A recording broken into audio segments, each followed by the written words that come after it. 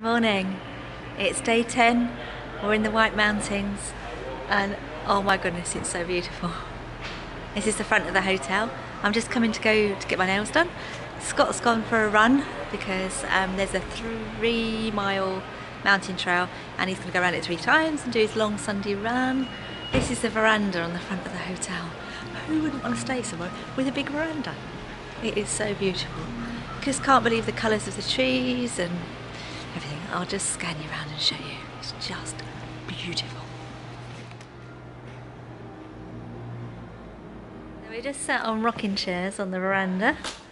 Just about to have some breakfast. Scott's gone a bit crazy. Just gonna have a quick well, it's not really breakfast. What time is it now? Half 10? 11 o'clock? And that's our view. It's not bad, is it? It's not a bad view for breakfast. Brunch, whatever it is, and then we're gonna head off. Do we want to leave? No. Do we, Scott? No, we love it here, but you just have to. You're just starting to shiver, weren't you? Although you are dressed for summer. I don't like to let go of the summer. We're just leaving the Omni Mount Washington Resort and we don't want to leave, but it's gorgeous. Look at it, look at that golf course here. Must be amazing to play on, mustn't it? There's 2, isn't there? One's a 9-hole, one's an 18-hole. Yeah. So we're getting closer. There's sea and boats. Bust Island. And a candy shop.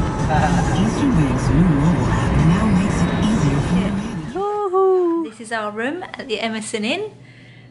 I was just trying to think of hotel number, how many it is. 1, 2, 3, 4, 6.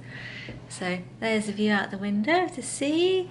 It's a traditional bed and breakfast. It's got a nice bed, as you'd expect. See that there? It's got windows onto the street. It's really pretty. And it's got a nice bathroom. Here's what it is: bath, toilet, shower, and a wardrobe, and a nice bed. But it's really cute, and we're looking forward to it. Hallway in the lovely Emerson Inn. Very quaint, isn't it, Scott? No lift. That was the last time we stayed in the hotel with no lift. I can't remember. And this is the nice hallway. Down on the tip of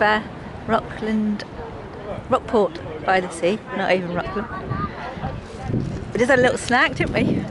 Because we couldn't get a beer. No, I still can't get over that. Scott said, is there any way they could get a beer? And the man started telling him about, you have to go out of here. You're still getting over prohibition.